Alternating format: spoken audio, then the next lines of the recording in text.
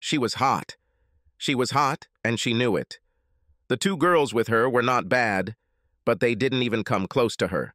An endless stream of guys headed to her table, and after a couple of minutes of conversation, she sent them on their way.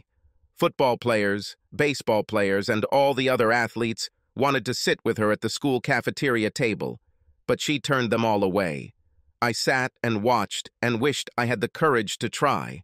But if she didn't want anything to do with the school's elite, what chance did a bookworm like me have?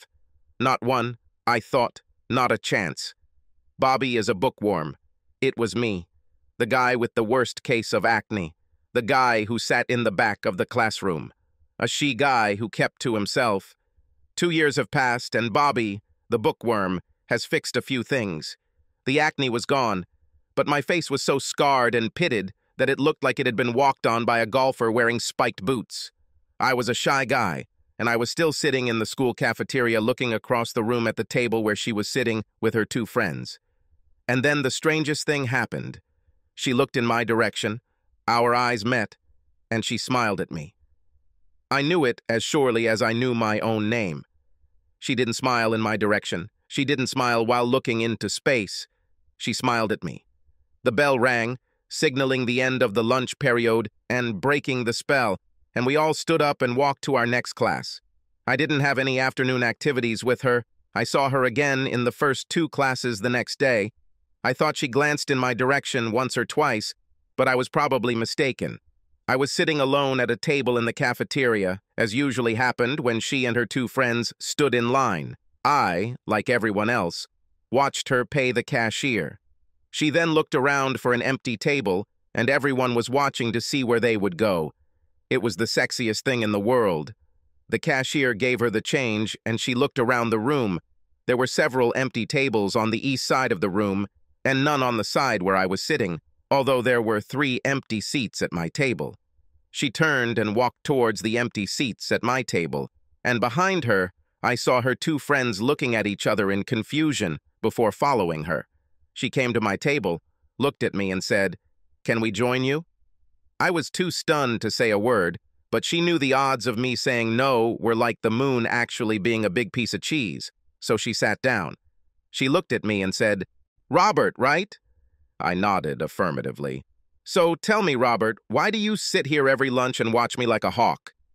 Her friends looked from her to me and then back to her again, and what the hell is going on here was as clear on their faces as it was in my mind. I was shy, but it was that shyness that stopped me from getting close to people. But I'm not tongue-tied. I smiled and said, "Beauty attracts the eye. Extreme beauty attracts the eye and holds it." This seemed to surprise her. Wasn't this idiot a slack-jawed clown? I had no idea what she was thinking at that moment. I wasn't the kind of guy who was privy to the thoughts of a goddess. She gave me a dazzling smile and asked, "If this is true, why did you never come to talk to us?" "What? I? Will a commoner approach the throne?" She laughed and said, "We could handle a steady diet of this kind of flattery, right, girls?" Her 2 friends, Carol and Bev, smiled wryly, clearly indicating that they had no idea what was going on. "Seriously," she said, "why haven't you ever talked to me before? I can turn this against you. We have been in the same class for more than 3 years. Why didn't you ever talk to me? Because I am the queen bee, and all the males should approach me, and not I should approach them." And then she laughed and said, "The truth is that I was a rather shallow, arrogant fool. I was so used to all the handsome guys fawning over me that I never paid much attention to guys who looked like you." At these words, Bev and Carol caught their breath. She laughed again and said, "I am the queen, and the queen can say whatever she pleases." She looked me straight in the eyes and said, "You know what you look like, so you're not surprised that I see you the same way, right?" I shrugged and said, "No, not really." "Fine, we start without illusions." "Begin?" "That's right, Bob. Let's start. Meet me after school and you can take my books home."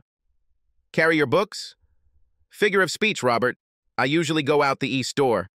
Then she changed the topic to who to vote for prom king and queen, and we talked over lunch. When the bell rang, she said, "East door at 3. See you there." She walked away. leaving me to sit and wonder what the hell just happened.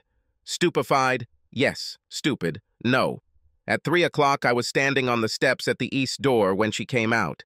Bev and Carol were with her, and when they saw me waiting, I saw them look at each other. Each silently asked, "Do you know what's going on here?" But there was no surprise on her face when she saw me, because she knew I would be there. She handed me her book bag, and I took it. At the bottom of the stairs, she turned right, but I took her hand and led her left. She looked at me questioningly, and I said, "Be patient, my queen. Everything will become clear soon." We walked to the student parking lot and a 1993 Ford Mustang convertible. I opened the passenger door, bowed deeply, and said, "The carriage is served, my queen." Neither of us had seen the car before, which wasn't too strange since I hadn't seen it myself until last night. It was my 18th birthday, but it was decided that we would celebrate it on Saturday, so I didn't expect anything until then. Mom told me to take out the trash while she prepared dinner, and Dad got out the plates and dishes to set the table. I walked out the door into the attached garage where the trash cans were and stopped in my tracks when I saw a sea green Mustang with a white convertible top.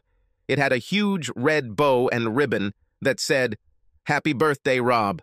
I just stood and looked at him. Mom and Dad came up behind me. Mom said, "Happy birthday, dear." And Dad said, "The color is a little nasty, but you're young enough for it to suit you." Mom hit him with her fist and said, "Shut up. It's beautiful. And I'm mad that you didn't give it to me and give Rob my clunky van." "I can't give it to you," said Dad. "If you go in this car, I'll have to fight off everyone with a stick, and I'm too old for this shit." Mom laughed and said, "You're kind of old and decrepit. Maybe Rob will lend me a car one evening, and I can go on a cruise and find some stud to keep up with me." Dad said, "I'll show you the old and decrepit one," and he picked her up, put her on his shoulder, and carried her towards the bedroom, and she laughed and told him to put her down. I held the door open so Bev and Carol could sit in the back, and she climbed into the white leather seat in front while I lowered the lid. I started the engine, turned to her, and said, "Where would my queen like to go?" This is how my relationship with Melissa Ann Courtney began. We headed to Bev's house and then to Carol's, and she said she would call them later. As soon as we were alone, she said, "Why don't we drive through the driveway, drink a couple of Cokes, and go to the park? I listen and obey my queen." She laughed and said, "I should have found you earlier. I've been here all this time. Tell me about yourself." "Nothing to tell. I'm a little shy and mostly keep to myself, except for half a dozen really good friends. Basically, I go to school, study, and spend time in the library 3 to 4 times a week." "Why spend so much time in the library?" "I'm part of a chess club that meets there on Tuesdays, and a book discussion group that meets there on Thursdays. On Wednesdays, I read books to a group of 4, 5, and 6-year-olds. I notice that you don't play sports." "Yes, I'm not attracted to competitions. I play tennis with my mom on the weekends and sometimes bowl with my dad, but most of the time I work out in the gym that my dad built in our basement. But enough about me." Why did the queen consider this insignificant commoner worthy of her attention? She was silent for a moment, and just as she was about to say something, we pulled up to the burger barn and pulled into the driveway. I ordered 2 nice lunches, and then drove across the street to the park, got out, went to the picnic table, and sat down. She took a bite of her hamburger and took a sip of cola, and then said, "The truth may hurt, but considering how you took my comment about your appearance, I think you can handle it. You could say I'm a shallow, arrogant fool, and that's true, but I never realized it. I didn't need to realize it because I was too busy being adored and fawned over. Boys flocked to me from the age of 12, and I had a choice. If the one I chose turned out to be a toad, so what? Just leave him and choose someone else. I never had a shortage of dates and didn't care, and this could have gone on forever if I hadn't overheard a conversation between Mom and Dad. I shouldn't have been in the house. I was supposed to stay the night with Carol, but she got sick, so I went home. Apparently, my parents didn't hear me come in and were talking about me. My father was worried about my future if I didn't change my habits. He noted that all my boyfriends were empty-headed jocks, and if you took the last 5 I dated and put all their brains together, you still couldn't see them without a microscope. He said the only reason any of them spent any time studying at all was because they had to maintain a C average, or they couldn't play sports. Mom said it's not that bad, and besides, I'm still young and having fun, as I should at my age. My dad says it's true, but he's afraid I'll take my taste for boys with me when I go off to college this fall and end up with some idiot whose only desire is to play pro ball. I went up to my room, thought about what he said, and realized that he was right. The only guys I dated were handsome athletes. Many were not as stupid as my father made them out to be, but almost all of them were interested in sports, and it seemed like that was all they talked about. When I worked out, it was never with the guy I was dating at the time. It was always with Bev, Carol, or a couple of other girlfriends. I tried to remember the last time I had a meaningful conversation with one of my boyfriends, but I couldn't remember one. My father was right. I chose my boyfriends based on looks alone, and it dawned on me that the reason I was changing boyfriends so quickly was because other than looks, they had nothing to attract and hold my interest. I thought about it for a couple of days and decided that I needed to see how the other half was doing. I looked around and saw you. I wanted to get away from the delicious, handsome guys. I wanted someone that my dad didn't think was just another jerk, and like I said, you were there. But even so, you're lucky. I noticed you yesterday, sitting alone at lunch, and I thought, wow, Lissa, this is the perfect guy. Not the prettiest or the athlete, but he's on the honor roll every semester, so I headed over to your desk, and here we are. So what do you think of your queen now? So I'm a social experiment. Why don't we tell you that you are participating in the project? A project? Yes. The project is to try to change the narcissistic, arrogant, superficial fool into something else. Are you up to this task? Most likely no. She raised an eyebrow and I said, "You said it yourself about 4 hours ago that you never paid much attention to guys who looked like me. The problem is that you are not the only girl with this attitude. I'm 18 and have never been on a date with a girl, and not for lack of trying.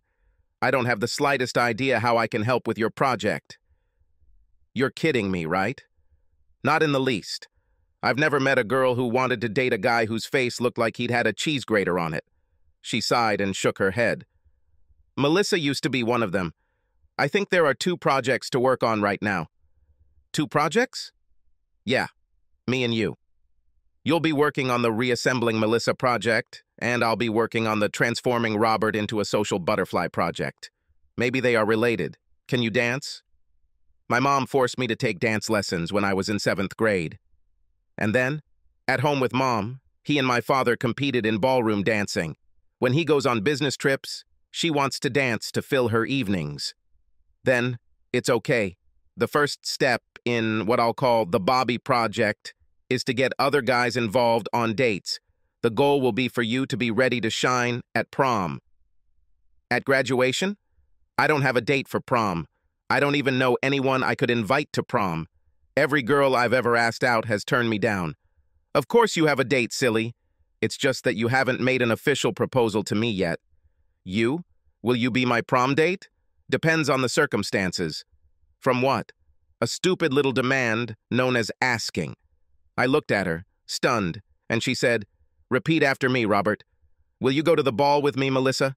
I stared at her in complete confusion. How could this happen? Having the prettiest and most popular girl in school sitting on a park bench talking to me was mind-boggling in itself. It defied all logic that she told me to invite her to the ball. Come on, Robert. You can handle it. Just follow me. Will you go to the ball with me, Melissa? I pinched myself and felt pain, so I knew it was not a dream. I took a breath and asked, "Miss Courtney, would you do me the honor of allowing me to accompany you to the prom?" I thought you'd never ask. Of course, yes. Now that we've settled everything, we need to see your mother. With my mom? For what? If she has participated in ballroom dancing competitions, she knows how important it is to be synchronized partners. We need her to see us together so she can make her comments and suggestions. As you noted, Robert, I am the queen, and the queen will have to reign supreme at the prom. When is the right time? I'll ask when I get home. She looked at me, and I found that she was quite good at reading facial expressions. What are you thinking about, Robert? I find it hard to believe that this close to prom, the prettiest and most popular girl in my senior year doesn't have a partner yet, but mostly I find it hard to believe that you want to go to prom with me. Half a dozen guys asked me, and I turned them down because it was hard for me to choose between them. I already told you why I never dated one guy for very long, and all the guys who asked me out were the same as the ones I kept changing. They were all cut from the same cloth, from the same mold, so to speak. Graduation should be special, and I was hoping for something better. Then I reevaluated, and here we are. As your queen, I am going to give you a task.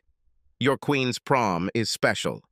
Do this, and your queen may give you a knighthood, or kiss you and turn you from a frog to a prince. Let your queen down, and she may leave you a frog forever. I listen and obey my queen. She laughed. You're a big idiot. I should have checked the frogs sooner. I took her home and walked her to the door. She kissed me on the cheek and told me she would see me at school the next day. Over dinner, I told my mom that I had a prom date and that Melissa wanted some help with our dance. Mom offered to bring her home after school. I called Melissa and she didn't have any plans for the day and was looking forward to dancing with me. Melissa and I had 2 classes together in the morning, and at the end of the second, she told me to save her a seat at my table during lunch. When I sat down in the dining room, it seemed like everyone was looking at me, and I wondered what it was. I learned this when Melissa and the ever-present Bev and Carol joined me at the table. Melissa told the guys who asked her out that she wouldn't go to prom with them. She told Carol, Bev, and a few other kids that she was going with me, and word of the school spread the news. Melissa asked me if I would mind if Carol and Bev came with her to my house. At 3 o'clock, I was waiting for them at the east door, and we went to my house. Mom and Melissa seemed to hit it off instantly. And after some small talk, Mom said, "Okay, you two, let's see what you have there." We entered the living room with a wooden floor. My mother put on the CD we used to dance to and turned it on. The first number was a waltz, and it immediately became clear that Melissa could not dance. I mean, she could dance like most teenagers, but she wasn't up to ballroom dancing standards. I made her look bad. Not at all what I wanted for my queen. Mom said, "You need to do some work, honey. Let me show you what it should look like." She held out her hand to me and pressed play again, and I led my mother around the hall until the tune ended. Then Mom said, "We need to do one of 2 things. Either Bobby needs to dance more quietly, or we need to get you up." "I vote to raise me," Melissa said. "How can I do it?" "Hard work, honey. Hard work and time. How much time do you have?" "Every minute when I'm not at school, including weekends." "What do we have? 2 weeks until graduation?" Melissa nodded affirmatively. "Then, it's okay. Every evening after school and all day on Saturday. If we achieve good results, we will be able to skip Sundays." She turned to me and said, "This means that you will be in charge of preparing dinner when your father returns home. Are you all right?" "No problem." "He cooks?" Melissa asked. "My Bobby is a man of many talents. Sooner or later, some very lucky young lady will understand what he is like." I blushed, and Mom told me that I wouldn't be needed for the afternoon lesson, but to be ready to work hard the next day. As I headed into the kitchen, I heard Bev ask if she and Carol could watch. I didn't hear what my mom said, but I was sure she would be okay. While I was driving the girls home, they were talking about dresses and other prom-related things, and at Melissa's door, I received another kiss on the cheek, and she told me to remember to save her a seat at my table the next day. The next day I was late for lunch, and when I got there, Melissa, Carol, and Bev were already sitting at the table, but the 4th seat was taken by Ray Hendricks, so I found a seat at the other end of the cafeteria. Melissa showed up at the east door alone at 3 o'clock that afternoon, and as we drove to my house, she apologized for not leaving me a seat at the table. "Ray sat down before I could tell him I was saving a seat for you. He talked to Bev about their prom date, so I couldn't send him away." I shrugged and we pulled into the driveway. We were just entering the house when I found out why Carol and Bev weren't with Melissa when she left school. Ray pulled up to the house, and he and Bev got out of the car as Carol and Steve Miller pulled up behind him. I looked at Melissa. Your mom said she would also be working with Bev, Carol, and their beaux. I just shrugged and said, I think the Queen's Court should look good. And we entered the house. Mom was in her element. She's like a dance instructor, just waiting to come out of the closet. She spent the day showing the basics, using me as a visual aid, about an hour before Dad was due home. And then I had to head into the kitchen and start preparing dinner. When Dad got home, he was working with Mom in class, and around 6:30 it was all over, and Mom came and told me that Melissa was staying for dinner. Dad almost completely dominated the conversation at the dinner table, asking Melissa about herself, her family, what she planned to study in college, and what her goals in life were. When dinner was over, he said he would clean up so I could work with Mom and Melissa. At 9, I drove Melissa home, and as soon as we pulled away from my house, she said, Okay, Robert, go ahead. What? Why did you have such a long face when Ray and Steve came with Bev and Carol? I spent most of my school years with girls who had almost nothing in common with me, and then my fairy godmother took pity on me and waved her magic wand. The magic dust has settled, and here you are. This is the only possible explanation. And just like the fairy godmother gives Cinderella only until midnight, I know that I will only have a short time with you, and I think I don't want to share the little time I have with anyone else. To this she did not answer, but what could she say? She knew it was true. I walked her to the door, and she turned to me with a strange look on her face as she said she would see me at school the next day. She leaned over and kissed me, not on the cheek, but on the lips. Then she turned and went inside. When I got home, Dad said he'd order pizza for dinner tomorrow and take care of all the kitchen chores on Saturday so I could have more time to work with Melissa. I think you have a good girl, and we should do everything possible to keep her with you. On Friday at lunch, all the talk was about dances and prom dresses. Then I was asked what dances I thought would be played. I said it was more likely that half would be waltzes and the rest up-tempo numbers based on current popular tunes, and I assumed there would be at least one each of tango, cha-cha, and samba. Do we have time to study them? Carol asked. Maybe some basics, I replied. Of course, Carol had to bring it up that evening, and of course Mom took it as a challenge. How hard do you want to work? She asked. Today we can work late, and tomorrow all day. You'll need to be here most of the day on Sunday, and then work a couple more hours the following week.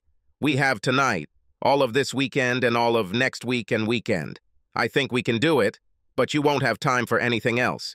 I could tell Ray and Steve weren't interested in it, but Melissa, Carol, and Bev were all for it, so Ray and Steve trudged along. It was either that or lose your girlfriends 13 days before graduation. We worked until 10, and then I took Melissa home.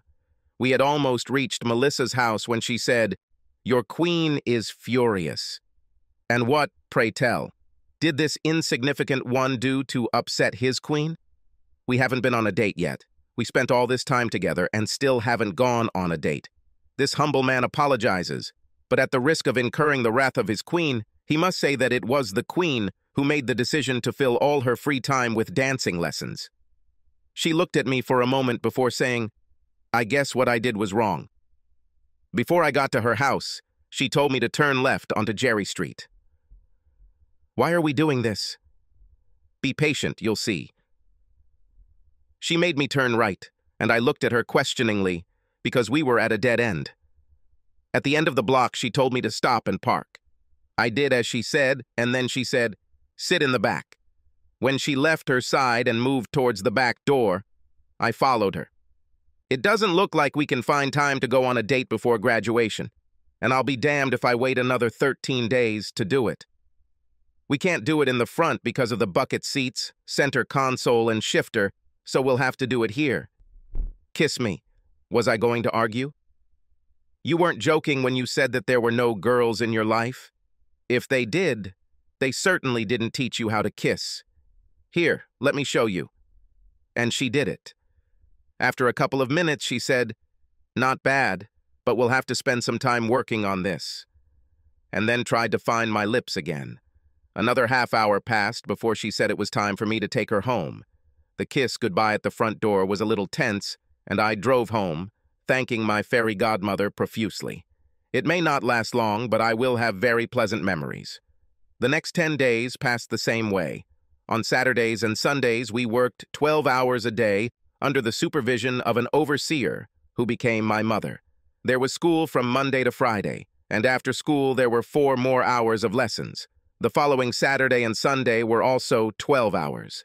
Every night when I drove Melissa home, we kissed. Sometimes it seemed to me that Melissa was expecting some action from me, but I didn't know what. When I got home from driving Melissa home from Sunday's session, my mom told me that she thought Melissa and I were almost good enough to compete. "You were always ready, baby, but Mel needs some more work." Carol would also be happy if she had a better partner, but unfortunately, Bev and Ray don't have what it takes. They will shine at prom, but it will be because most of the other kids don't get their lessons. Do you really think we're doing that good? I bet, baby. I went to bed that night feeling damn good. This good feeling stayed with me until the end of the 4th hour. At the end of the 2nd hour of class, Carol asked me to meet her at the east door before heading to the cafeteria for lunch. I was there waiting when she came out. She came up to me and hesitated. She wanted to say something, but didn't seem to know what or how to say it. I tried to help. "Come on, Carol. As you can imagine, I'm used to hearing bad news from girls. I can handle it. Mel is my best friend, and I don't usually interfere in her affairs, but over the past couple of weeks, I've realized what a wonderful guy you are and what a wonderful family you have. I wouldn't want to, but I'm afraid Mel will hurt you. I know why she hangs out with you, but I also know her, Rob. I know you're not the kind of guy who will hold her interest for long. She'll use you to satisfy some need she feels she has, and then she'll dump you like a dozen others. I see the way you look at her, Rob, and I know how you will feel when this happens. All this touches my heart much more than I could have imagined. I guess I hope that if I prepare you for this, it will help in some way. I appreciate your concern, Carol, but I'll be fine. I always knew it wouldn't last long. At least I'll have prom, and that wouldn't have happened before Melissa became interested in me for some reason. This raises another question. You know you'll only be able to spend part of the prom with her, right? What do you mean? She will definitely be elected prom queen, and Dick Harbor will most likely be named prom king, and they will have to spend some time together. There is a queen's court there, and tradition says that she must dance with all the men in her court. I shrugged and said, "At least in the record books I'll be your date and our photo will be in the class yearbook. This is something I will always have. Let's go. We'll be late for lunch." That evening after our dance class, I drove Melissa home, and as soon as I pulled out of the driveway, Melissa said, "I saw Carol talking to you today." What does all of this mean? I hesitated, and she said, "Come on, honey, you can tell me." Carol and I are too close for anything you say to me to affect us. She says she loves me and doesn't want me to suffer. And what? She more or less told me not to get too close to you. Why would she do this? The idea was that if I didn't get too close, it wouldn't hurt as much when you abandoned me and moved on to your next conquest. And you think this will happen? Considering my history with the opposite sex, why not? You are a queen, and I am a simple serf, and we, simple serfs, know better than to try to climb too high. Pull over to the side of the road. What? Stop the damn thing. I had never heard a single obscene word from her, so I was shocked, but still stopped at the side of the road. She turned around, climbed over the center console and the gear shift, turned off the ignition, and kissed me. The kiss turned into a hot makeout session. She lifted the sweater, grabbed my right hand, and placed it on her chest, and then put one hand on my manhood and rubbed it. I've never done this with other guys. None of the studs and hunks I've dated have ever gotten it. You are special, Robert, and you are my boyfriend. You're stuck with me, idiot, so get used to it. It was a good idea, even if I didn't believe it. Tuesday and Wednesday flew by quickly, and it was graduation night. I was heading to the garage to pick up the Mustang when my dad said, "Where are you going?" "To pick up my car." "Your car is ahead." I walked up to the front door and saw a long limo parked at the curb. He handed me $200 bills and said, "Go ahead." When I got to Melissa's house and she came downstairs to greet me, she was so beautiful that it almost took my breath away. If I experienced nothing else, I at least saw this vision approaching me. I had to pose for photos as Melissa's mom took 20 or 30 pictures with her camera, and she told me she would make a set for my mom as I walked Melissa to the door. "You might want my queen to get into her chariot," I said, opening the front door, and Melissa walked out onto the porch and saw the limousine. "I hope he doesn't turn into a pumpkin before I get you home." Melissa turned and kissed me with a kiss that made me weak in the knees, and her mother took the photo. "Could you make me 1,000 copies of this book?" I asked, and her mother laughed. All eyes were on us as we entered. Half the audience was probably thinking, "What the hell is she doing with him?" And most of the men present revealed her beauty and dreamed of being in my place. Melissa, Carol, Bev, Ray, Steve, and I dazzled the rest of the crowd as we dove and spun. Melissa truly became prom queen, and Carol and Bev became part of her court. The biggest surprise was that Dick Harbor did not become king. Instead, the honor went to Micah Shell, one of Melissa's ex-boyfriends. The biggest shock came when it was time for the king and queen to dance. Mike smiled widely as he approached Melissa as the orchestra began to play a waltz. The smile disappeared as Melissa reached over, took the crown off his head, walked over to me, placed it on my head, and led me to the dance floor. Just the two of us, alone on the floor, and all eyes are on us. If we were to participate in a dance competition during this dance, we would sweep the floor along with the other participants. We felt so good together. When the music finally stopped, Melissa and I bowed to each other, and the room erupted into thunderous applause. I later found out that the leader of the group played the waltz for an extra 3 minutes because we were dancing so well that he didn't want to stop us. Melissa took the crown off my head and gave it back to Mike, then led him out onto the dance floor for the next dance. Carol came up to me, elbowed me in the ribs, and said, "Show off. Now it's my turn." I danced with Carol and Bev and a few other girls that night because I couldn't keep Melissa with me all evening, but she was with me more than half the time. There were 1 or 2 other bright spots. When the band played the cha-cha, Mom's students were the only ones on the dance floor, and when they played the second one half an hour later, Mom's students each grabbed a partner from the crowd and led them onto the dance floor and tried to lead them through the dance. The same thing happened when the orchestra played 2 tangos. The first was just Mom's team, and the second was Mom's team pulling partners out of the crowd. During the second tango, I pulled Nancy Newbert onto the dance floor, and when I tried to lead her through the dance, she said, "Damn, Rob, where the hell have you been hiding?" I almost laughed in her face. I've asked her out at least half a dozen times since we were in 9th grade together, and she always sweeps me off my feet. I just smiled and remained silent. The last dance was a waltz, and all was right in my world as I moved across the floor with Melissa in my arms. When the last note died down, she kissed me and said, "You are no longer a frog, my prince." My reverie was interrupted when she sat down next to me. "Thinking about it?" she asked. "Not at all. Just remembering prom." "It's clear, so I see that you are thinking." "Yes. This was the path that led us here. More like 2 or 3. Would you like another drink?" "No. I told the nanny that we would be home by 11. Okay, I just need to go to the toilet quickly." When I returned, I saw Melissa talking to Carol. Carol said something, and Melissa laughed, and then Bev said something, and Melissa laughed as Carol stuck her tongue out. They all hugged, and I marveled at the friendship that had lasted for over 18 years. From 6th grade until today. I had a lot of friends and good buddies, but I couldn't remember anyone who was as close to me as Melissa, Bev, and Carol. I walked up and hugged my wife. "Good night, everyone," I said as Carol and I turned, walked out, and headed home. Subscribe to our channel so that your second chaff doesn't cheat on you, and go ahead and listen to the next story, because this story is nothing compared to the next one.